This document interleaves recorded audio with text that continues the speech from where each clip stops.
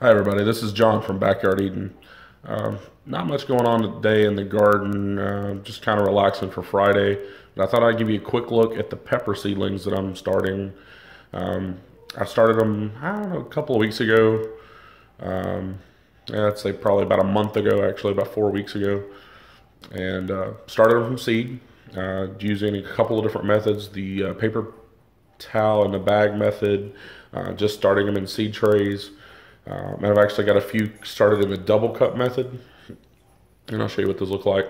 But this is about a month of growth. I've transplanted them up to some small containers. Got a couple of different things working. One, I'm going to try to plant 2 peppers in a pot in certain varieties, and then I'm going to plant just singles. And I want to see which one does better, 2 peppers in a pot or just one. And I've actually done this before a little bit unintentionally, just out of not wanting to separate the plants.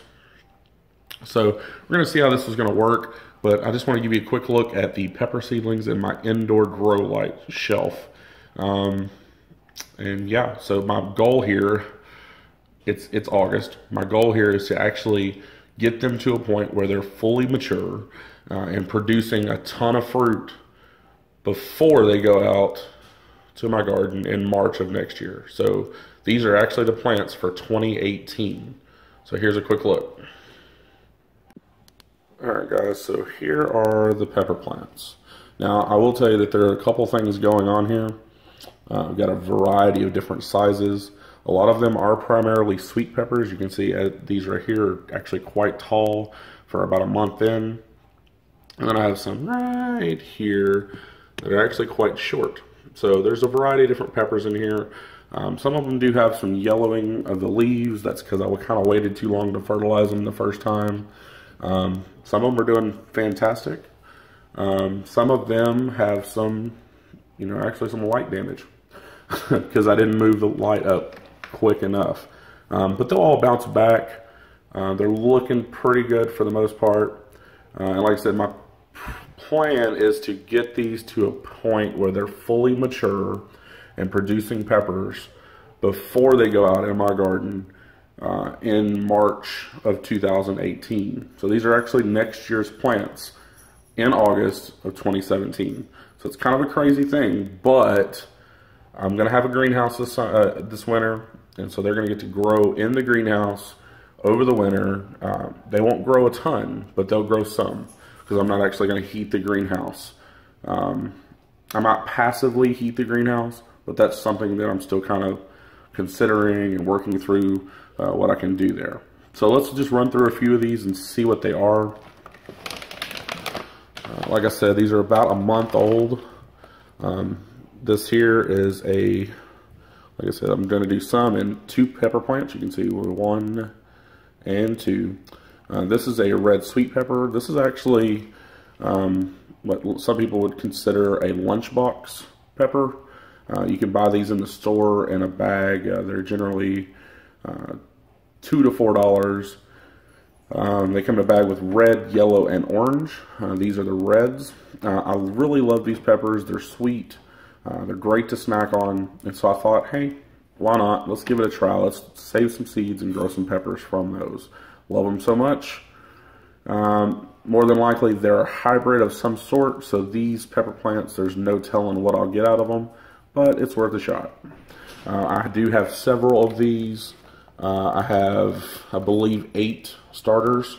4 of them have 2 pepper plants in them, and then 4 of them only have 1. And you can tell right off the bat that there is a little bit of a size difference between the 2. This has 2 of the red sweet lunchbox. I just call it a sweet red pepper. And then this is a single pepper. So right off the bat, you can notice a size difference. They are fed on the same schedule. I feed them with a half-strength liquid fertilizer.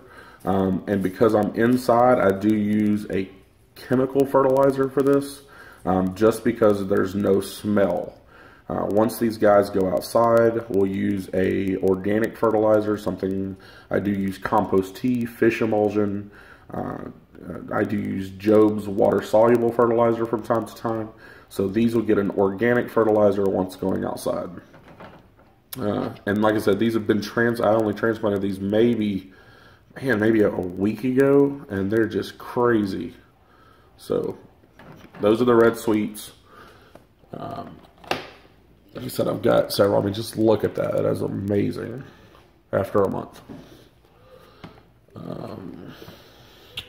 The next one is ají amarillo, or ají amarillo, however you want to say that.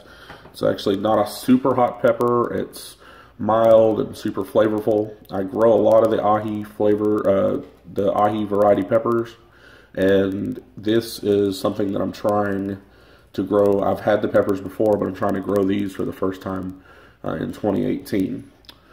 So I've got several of those. I've got cherry bomb, hot cherry bomb peppers. Those are actually pretty good.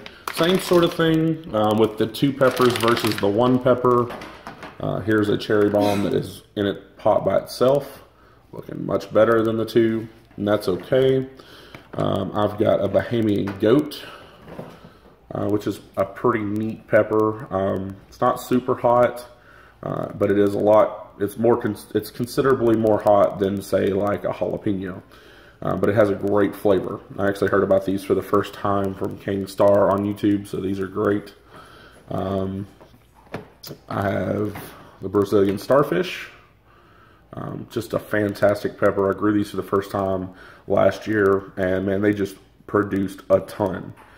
So they're fantastic. I had one plant last year. I had one plant last year that looked like, I mean, it just looked like crap, and it didn't look like it was going to do anything for the year. I planted it out. Man, I barely even watered it. I'd never even give it any sort of food.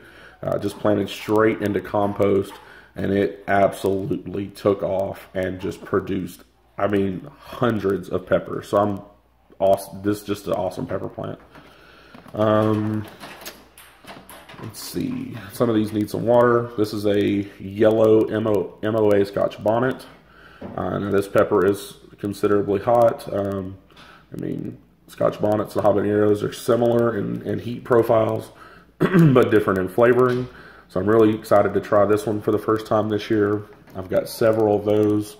You can look here and see if this one right here looks a little bit better. I mean, look at that. That's pretty amazing after a month. So pretty stoked about those. I've got Daytil. This is another hot pepper variety. I don't know if you can see the name there. It's called Daytil. That's D-A-T-I-L. It's another pepper similar to a habanero, but it's supposedly it has all the kick of a habanero, but not the citrusy type flavor. So I'm curious to try these. I've got some other peppers here in the back. These are Ring of Fire. It is a different, it's a cayenne type, but it's supposed to be more productive than your normal cayenne. So cayennes are one of my favorite peppers.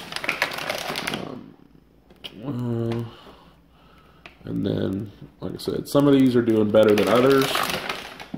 I just adjusted the light some this morning so that I can get away from some of that light damage. Over here, I've got some more. These are Fresnos in the front. You can kind of see this one kind of has some yellowing. I think that'll be fine. It's just kind of trial and error when you do peppers. Some work fine, some not. This is a sweet cayenne, the second row. The third row is pimento. I actually got these seeds from migardener.com. Great choice for seeds. I've got some Corno de Toros, which are a nice sweet pepper, kind of a bull's horn. They're a little bit behind, but that's because they sprouted a little bit later than some of these. I got Alma paprika. It's a great pepper to make paprika powder, to season your foods. I've got red roasters. Those are from High Mowing Organic Seeds. Those are great, another great company to get seeds from. I've got purple jalapeno. So like I said, some of these are a little bit further behind, but that's okay. Craig's Grande jalapeno. And then I've got a fish pepper. It's actually one of my favorites as well. And then I got one Lonely Golden Marconi. So, like I said, some of these are a little bit behind, but after continue feeding, keep transplanting them when they need to be transplanted, they'll do fine. I've got a ton of time left to get these where I want them to be. The next little thing I'll give you a quick look is I got some more seeds started. These are some tomatoes for fall. It is a little late, but like I said, I'm growing in a greenhouse, so those are not going to be a big issue either. These are Praxis cherry tomatoes from, I didn't get them directly from Ray, but I did get them through a seed exchange on his Facebook page early this spring. So I'm excited to try these. Kind of dropped the ball, didn't get them this spring started. You got some yellow grape tomatoes, heirloom. You got some black cherry tomatoes. Those are all going to be in the greenhouse this fall. We've got some Coral Bell and some Autumn Bell. Those are both from migardener.com as well. I've got some Cajun Bell from seeds that I saved from last year. And then I have some habanada peppers growing here. Those are supposedly a habanero style pepper. Same flavoring as a habanero, but no heat. So I'm actually kind of curious on those. I like good flavor as well as some heat. So I'm curious to see if I like these, being that they don't have any heat. So, but that's it. I just thought I would give you a quick look at some of the stuff I have started inside. The outside, that update will be coming later on. So thank you for watching. This is John from Backyard Eden. Have a great day.